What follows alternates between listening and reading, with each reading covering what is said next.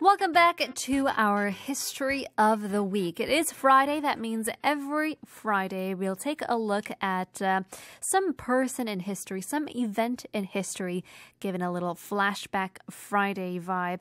이번 주에 우리가 알아볼 역사는 손기정 선수의 베를린 올림픽 금메달입니다.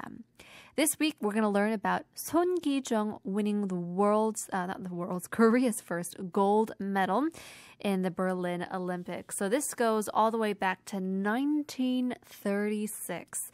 1936년 8월 9일은 일제강점기 시절 나라를 잃은 아픔에 시달리고 있던 한국인들에게 손기정 선수가 금메달을 획득하여 희망을 준 날입니다.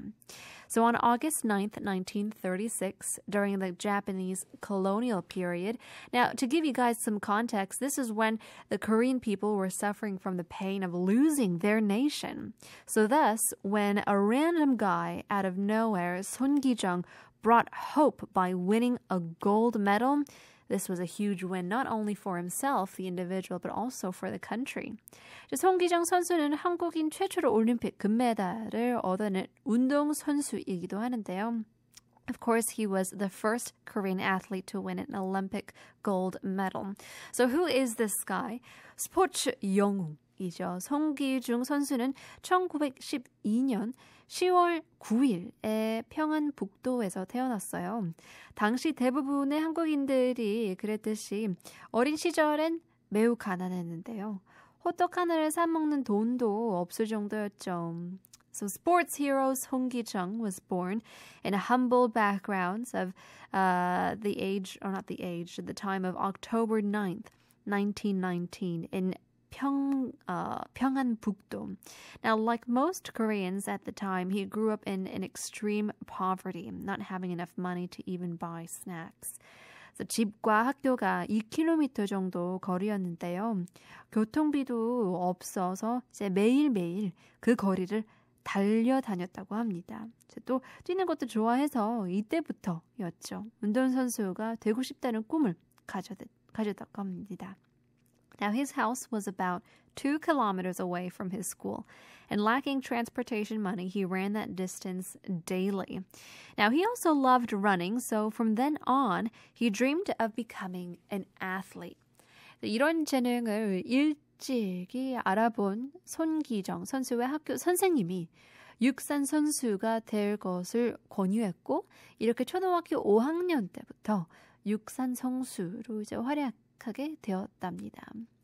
Recognizing his talent early on, his school teacher encouraged him to become a track and field athlete. So from the 5th grade in elementary school, he began his athletic career.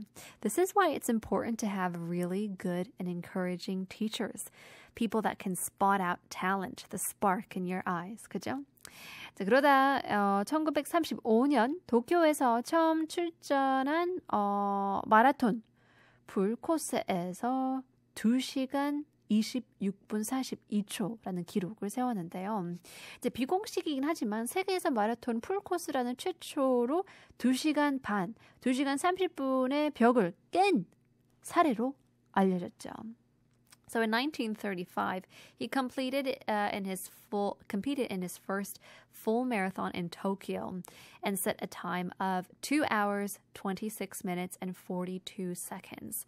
Now, another context here, although it's unofficial, it was known as the first case where someone broke the 2 hours, 30 minutes barrier in a full marathon. So could you believe that?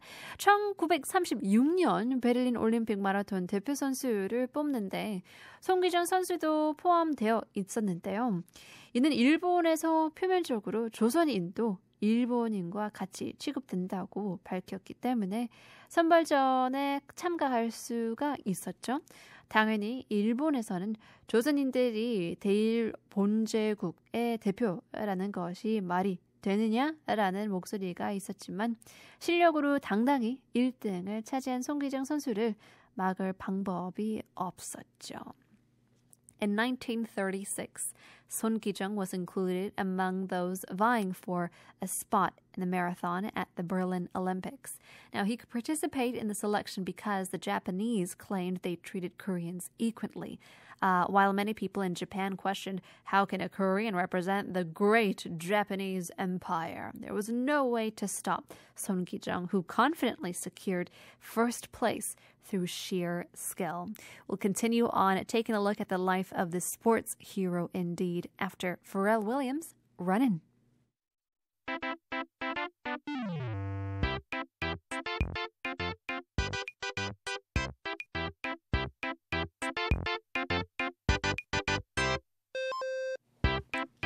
Welcome back. We're taking a look at our history of the week on a Flashback Friday, taking a look at the life of Sohn Kee-chung, the very first Korean to win an Olympic gold medal. So, 이후 8월 9일 열린 올림픽 본선 경기에서 송기정 선수는 2시간 29분 19초로 당시 올림픽 시간 신기록을 기록하며 금메달을 획득했는데요. 같이 출전한 남승용 선수는 동메달을 획득했죠. 심지어 금메달을 받은 다음 날은 아돌프 히틀러와 만나면서 한국인 중에서 히틀러와 공식적으로 만난 유일한 인물이기도 합니다. Now, later on August 9th, in the main Olympic marathon event, Sohn Kee-chung achieved an Olympic record of 2 hours, 29 minutes, and 19 seconds, securing the gold medal. Actually, another Korean participant, Nam Seung-young, actually clinched the bronze as well. But fun fact here, the day after winning the gold, Sohn Kee-chung actually became the only Korean to officially meet Adolf Hitler. 이제 금메달은 운동선수에게 최고의 영광이긴 하지만 송기장 선수가 올림픽 경기 직후 친구에게 보낸 편지에는 슬프다라는 세 글자만 쓰여 있었죠. 그 이유는 바로 식민지 시절이었기에 일본 국기를 달고 뛰어야 했기 때문이었는데요. 실제로 1위와 3위에 오른 송기정과 선수와 이제 남승용 선수의 사진을 보면 기쁜 모습은커녕 고개를 숙이고 슬픈 표정을 하고 있죠. Winning a gold medal is the greatest honor for an athlete. However, in a letter sent to a friend immediately after the Olympics, Sohn Kee-chung wrote just 3 words, I am sad. Now, this sorrow stemmed from the fact that due to colonization, he had to run under the Japanese flag. In fact, photos of gold medalist Sohn Kee-chung and bronze medalist Nam Seung-young show them both bowing their heads with a somber expression. 독립 이후 송기정 선수는 대한민국의 국민으로서 국가대표팀 감독, 국제대회 한국대표 단장, 1988년 서울올림픽 조직위원 등을 맡으며 한국 체육계에 큰 공헌을 하게 되는데요. 1988년 서울올림픽에서는 가슴에 태극, 문양을 달고 성화 봉송 마지막 주자로 뛰었는데요. 정말 어린 아이처럼 펄쩍펄쩍 뛰며 기뻐서 송화봉송을 했죠. I mean, what a sight to see that must have been.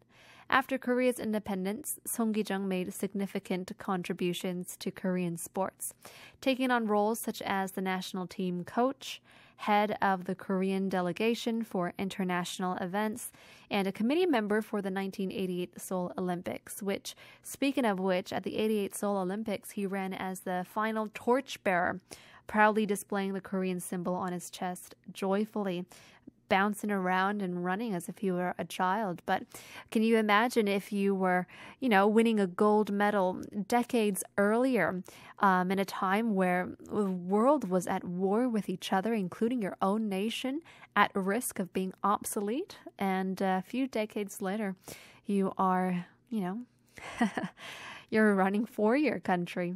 송기정 선수의 후배인 황영조 선수는 정확히 같은 날인 1992년 8월 9일 바르셀로나 올림픽 마라톤에서 금메달을 땄는데요.